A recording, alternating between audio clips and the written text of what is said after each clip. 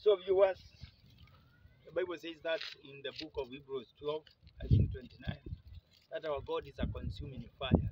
May God consume every God in our land in Jesus' name. From today, as I have said, ablaze the three-legged stool, symbolizing idol worship in this nation. May the consuming fire of God consume every strange fire, and may the fire of the gospel, the fire of God, consume. And this is my faith. This is the Bible. Because God told the children of Israel as they enter in the promised land, the land which was given them, they should destroy their altars. So me, I'm that the stool is a sign of idol worship. That is why I've taken this initiative with my family. We are along Kaiti River, according to the word of God in the book of Psalms 83, that God should do away with the gods, the same way he did to Sisera and Jabin, people who were trying to fight with the Israelites.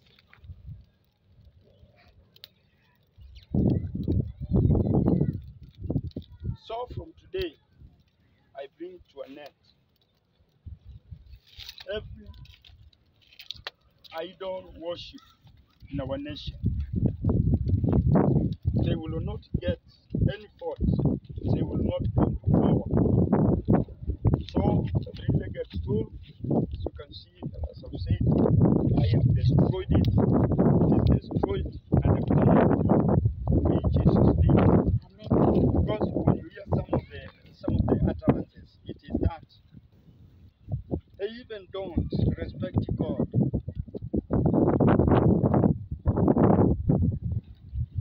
They don't even respect the church.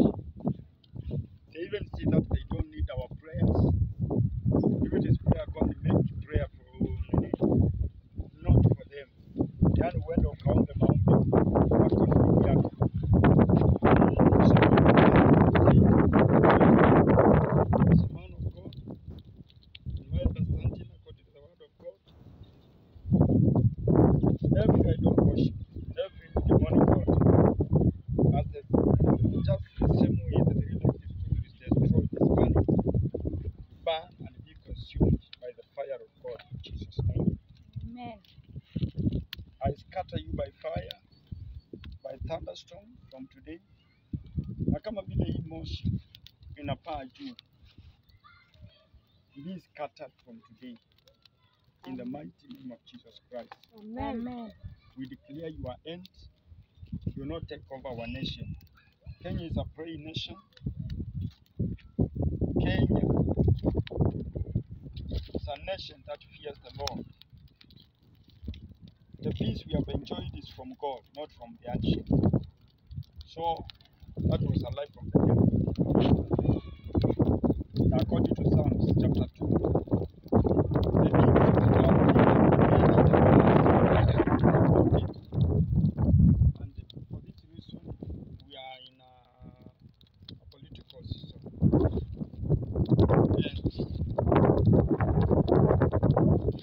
we know that several groups have come together. They have formed formation in the name of Azimio. And according to my understanding, as a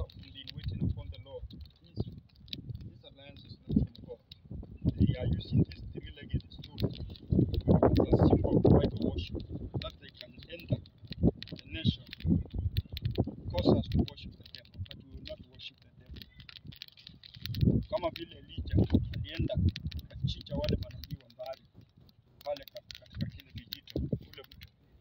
The same way nimeharibu that legged stool. Hiyo ndio natangaza mwisho wenu katika jina la Yesu Kristo. Amen. I may not do things vile unatakanga na vile ulisomeshwa. Wale umesoma theology kidogo, hii sio theology, hii ni ufunuo. Kwa hivyo wale umesoma theology kidogo, poleni sana, utafuata baadaye. Hii haifanywi na watoto, misingi haiwekwi na watoto, inawekwa na wazee. Hata wakati kuliinuka swala ya kwamba kama watu watairiwa, wakati mmoja Paulo akihubiri alirudi Yerusalemu, wazee wakaulizwa inapita pillars of the gospel na wakapeana ushauri wao. Kwa hivyo mimi ni mzee katika Injili, vile nimesema, nimekuwa nikiandaliwa na Mungu na nimefanya mambo yangu tu. Kuna wakati mwingine nilipasua nyungu, mkaanza kuuliza kwa nini nyungu inapasuliwa. Hiyo ni ya Biblia. Na nafanya tu mambo hivi tu kulingana na neno la Mungu na matunda yake nimeiona. Kwa hivyo the three-legged stool, ile stool ya miguu tatu inayotumika hiyo symbol, it is over, it is finished. And wait and see from today. You'll wonder, because our weapons are not carnal, they are mighty in God. Job 22:28, the Bible tells me that I will decree a matter, it will be established. So, as a man of God, as an apostle, I've decreed and declared that idol worship in this nation, in the name of three-legged stool, will not take root in our nation, will not come to power. From today, the consuming fire of God will enter that alliance. Things will turn around. The Kenya shall be saved in the mighty name of Jesus Christ.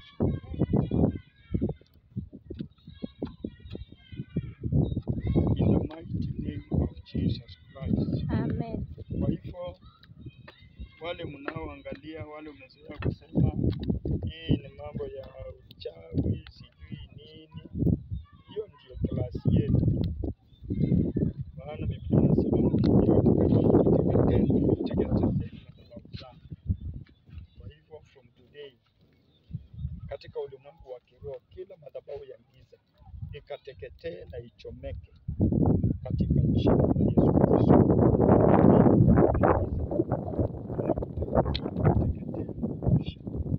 In the mighty name of Jesus Christ. As I have said, niko tu hapa na jamii yangu, hatuna haraka na chochote. Tumewaombea, tukitembea mguu tukielekea State House, tukasema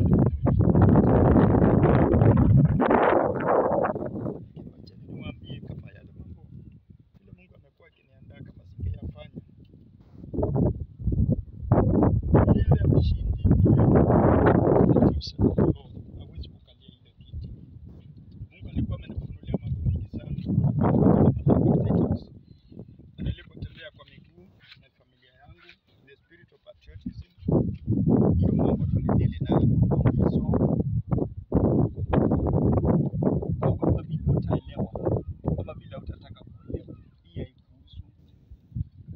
Unakuta Mungu anaongea na manabii tofauti, anawauliza unaona nini?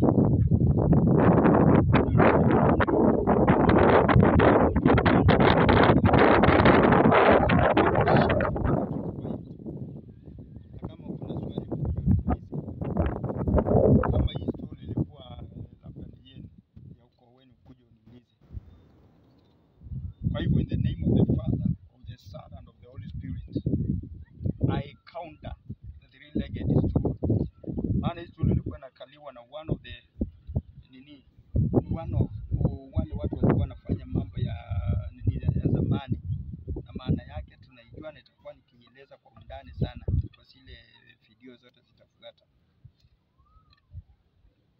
Mimi hufanya mambo kwa imani, mimi huamini neno la Mungu vile nimesema. Mimi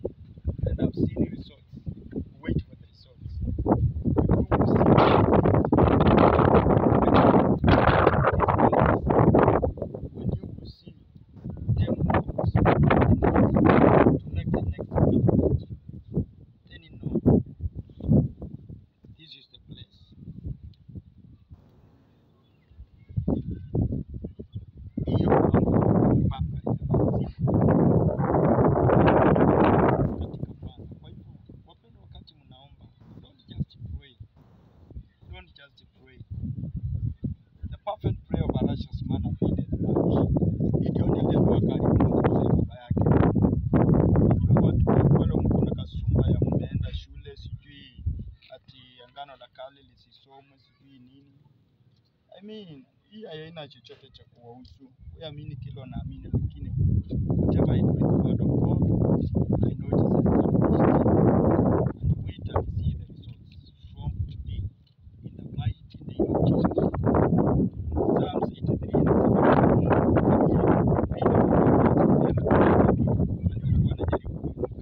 katika mto wa Kisoni. Mtu akaitia hapa sio Kisoni, lakini Kaitiriba inamaanisha yule Amani ambaye anataka Mordekai anyongwe katika taifa letu, ili the seed of the Hebrews, Waebrania watasema Mordekai atanyongwa na hata na ndiye atakalia kiti. Kwa hivyo kila Amani na fraternity yake natangaza kunyongwa kwenu prophetically vile niko Kaitiriba, in the mighty name of Jesus Christ. Amen. Kuanzia siku ya leo natangaza mwisho wenu. My God is a consuming fire.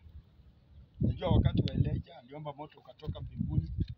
Maybe unaweza kushangaa na hii yako kisha tunaishi we are not living in days of mambo ya methali, sio wakati wa kitendawili. Ukikumbuka Ezekiel 12:22 inasema kwamba kuna Mungu, wakati Mungu alimwambia Ezekiel, alimuuliza na ni methali gani inasikia Israeli? Ni kama kuna methali inaulizana hapa Kenya. Je, is it time for revival? Is it time for God for Kenya to realize his prophetic mandate? I say yes, it is time. Na hapo Mungu anasema kwamba kila ndoto inayootwa itatimia. Kwa hivyo methali, si wakati wa methali, si wakati wa kuona mambo kile Mungu anaongea kinakuja kutimia.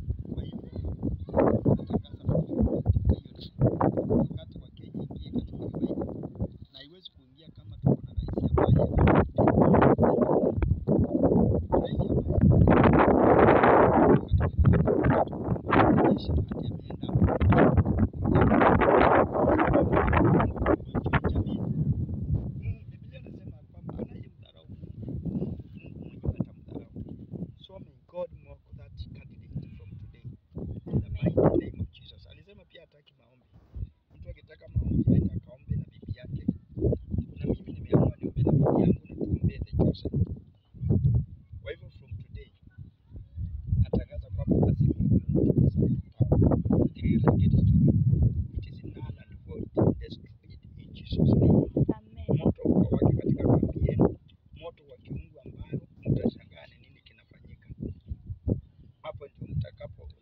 Joshua aliambia wana wa Israeli wachukue mawe pale Joshua chapter 4.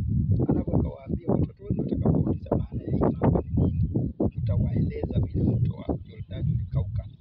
Kwa hivyo na nyinyi wakati itakuwa naeleza, ama wakati mtaingilia sana mtuliza wale watu mnakuwa na comment ati mbona kwa hivyo hii mambo ya kicheko, kwa hivyo huyu mtu ndiye alikuwa nitawaelezea maana yake. Tulizeni kuni wapole.